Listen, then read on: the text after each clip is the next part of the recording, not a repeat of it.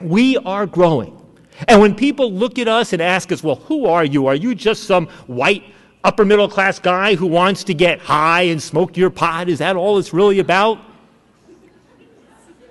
And my answer is partially yes.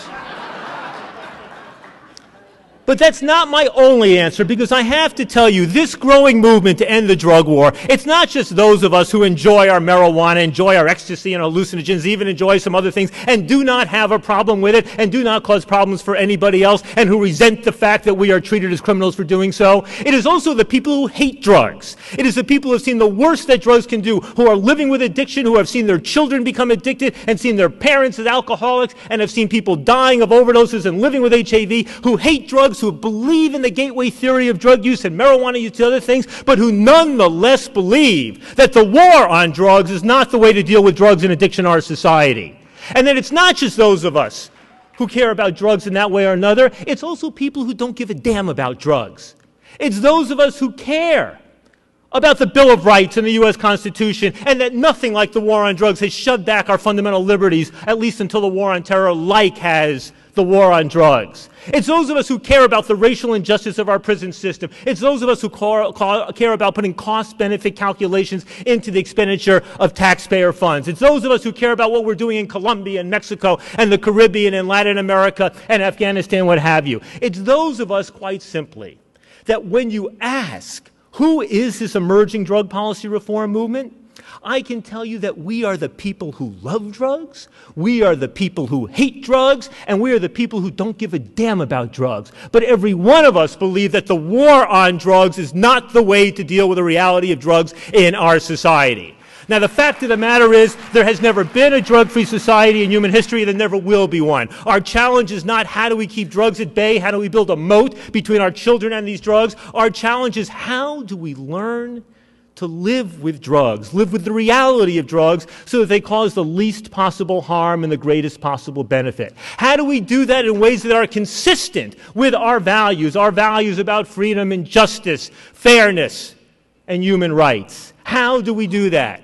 Now, I know that in this audience here, many of us are still afraid. We are afraid that even those of us who used to smoke marijuana, and we look at our kids now, and why do we become hypocrites on the issue of drugs? It's not sometimes because we think our kids are going to do things that we never did. It's because we're afraid that our kids are going to do the same dumb things we did do, but they won't be so lucky.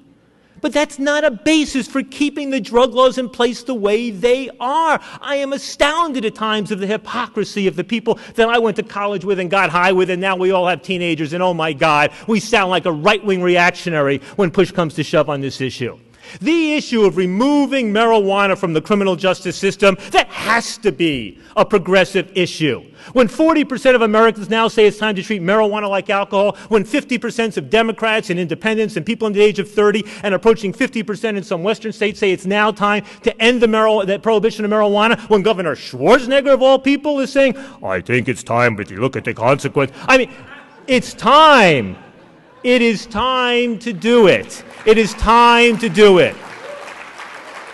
And when we look at the rest of the criminal justice system, I'm happy to see on Congress right now, I'm happy to see the movement to eliminate the crack powder disparity. I'm happy to see not just Democrats, but even Republicans begin to sign on this. I'm happy to see President Obama and Attorney General Holder saying the time is now, we're going to move forward on this. It took 20 years. It was a tragedy. It wasted uncountable numbers of lives. I'm happy to see that. But let's understand the more profound racial injustice of this drug war. Let's understand that when you look at the question about why some drugs are legal and some are illegal today, it doesn't have to do with their relative risks.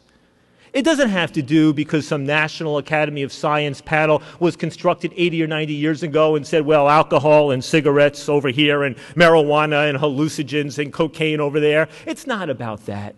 If you look at why we criminalize some drugs and not others, it had everything to do with who used these drugs. Who used these drugs? The first anti-opium laws in America were not put in place when the average drug user was a middle-aged American woman taking opium and laudanum to deal with all the aches and pains. No, it was when the Chinese came. The first anti-opium laws in Nevada and California in the 1870s directed at the Chinese minorities. The first anti-cocaine laws in the South in the last century, 100 years ago, directed at black men and Negroes who people were afraid would take this white powder up their nose and forget their proper place in society. The first anti-marijuana laws in the Midwest and the Southwest in the teens and the 20s directed at Mexican Americans and Mexican migrants who would work those long hours, go back home, smoke that funny-looking reefer cigarette, and who knows in every case what those dark-skinned people would do to our women and our children. Even, quite frankly, alcohol prohibition was to some extent a struggle between the white Americans and the not-so-white Americans. Between the white Americans coming from Northern and Western Europe in the 18th and early 19th century and the not-so-white Americans flocking in from Southern Europe and Eastern Europe with their beer and their vino and their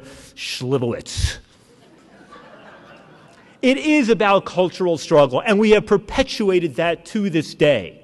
The fact that the drug war and the drug laws were not just a bipartisan but a biracial movement, the fact that these horrific laws were supported not just by white members of Congress but by black members of Congress is no excuse not to dig deeply into this and to pull it out by its roots. But ultimately, this is not just an issue of racial justice.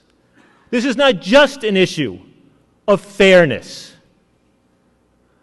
Ultimately, this is about something else as well. And it's about a couple of words that I also am sorry that I did not hear once said on this morning's plenary. And then I have oftentimes sat through entire days of progressive meetings among people who I regard as my allies and not heard the word said. And what are those words? Liberty and freedom. Those words cannot be abandoned by the progressive movement in America.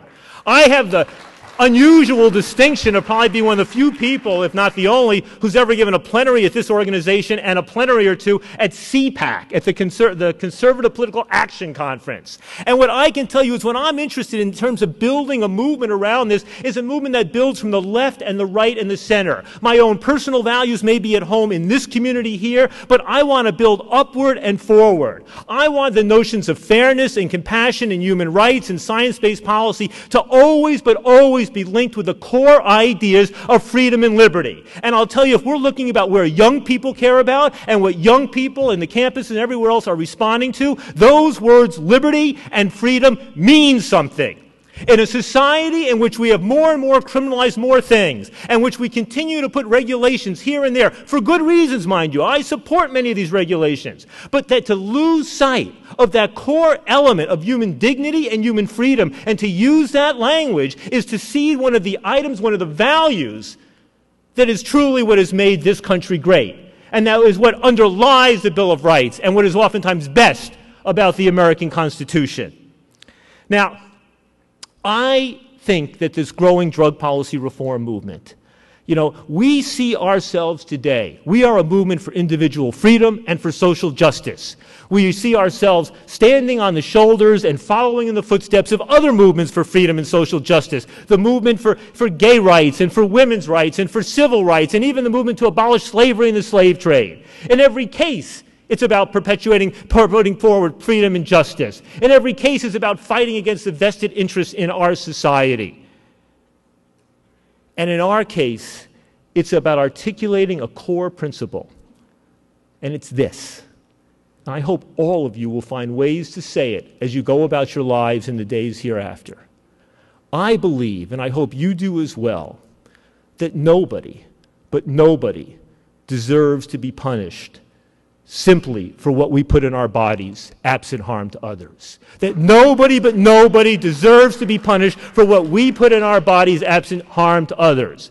That is the fundamental core principle of moving forward. That as we push for alternatives to incarceration, as we push to reduce the role of criminalization, as we push to replace criminalization with sensible regulation, that core principle has to be there. It's on that basis that we can build a political movement for reform, and it's on that basis that I hope all of you who care about the campaign for America's future, about a progressive future, will please own and embrace this struggle that I and so many others are fighting for today. Thank you very much.